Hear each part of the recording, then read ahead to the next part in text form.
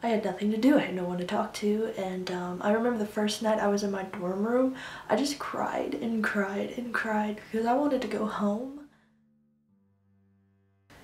I think the hardest part about coming to Louisville was getting used to everything. I am from a small town in London, Kentucky.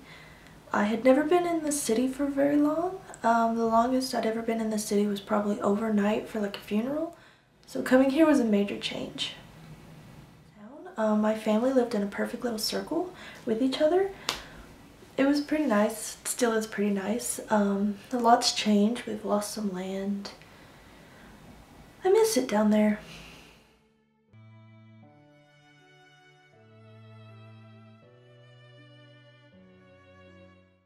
I think some of the biggest changes, the biggest challenges were probably stuff like making friends,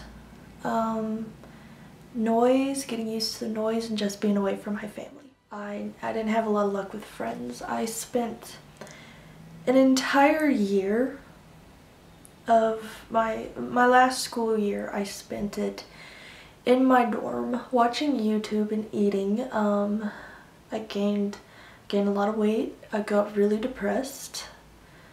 It was hard. It was sad and hard. It's sad to say going to class was the highlight of my weekend. I dreaded the weekend.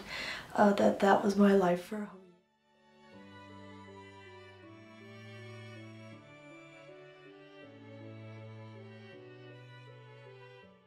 I think another thing that people living in a dorm have to realize is even if you're not rooming with people, you're still interacting with other people. You have neighbors, you have thin walls with neighbors right beside of you that you have to worry about. You've got classmates that you're gonna have to figure out ways to get in touch with them, to go meet with them. You're gonna have to learn a whole bunch of new directions, and it's just all of this stuff. There's a lot to think about.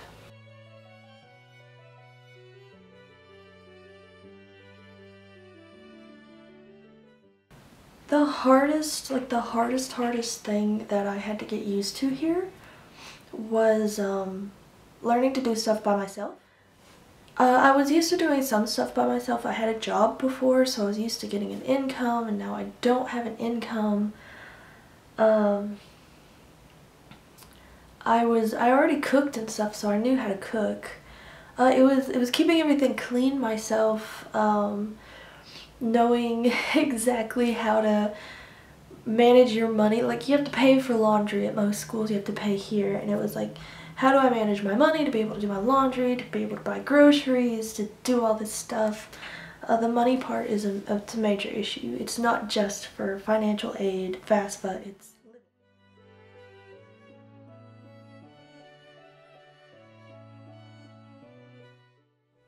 I think that's another thing that's a giant concern with the dorm life, is if right now the whole gun problem is happening, and it's like, if the tiny schools aren't safe, it's a college like this is probably not going to be safe either.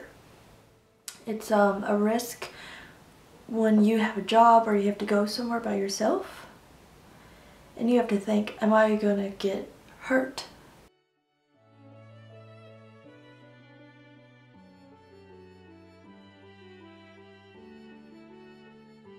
People like me, I have a lot of medicine, a lot of medical issues, stomach issues, acid reflux, and I'm taking allergy shots, not to mention a lot of other things. So that can be pretty stressful. It's stressful when you live so far away. Your hometown is so far away, and you have to get everything delivered to the dorms. I actually got super sick last year, and I had some medicine ordered. My mom had ordered some medicine for me and was gonna send it straight from our doctors to the dorms from overnight, and I was like really sick, and it took them a week and a half to even comprehend that it's not their fault, but it took a week and a half for the message to get sent that, oh, she needs that medicine now. So medical things, mailroom things are a stress when you're living in a dorm.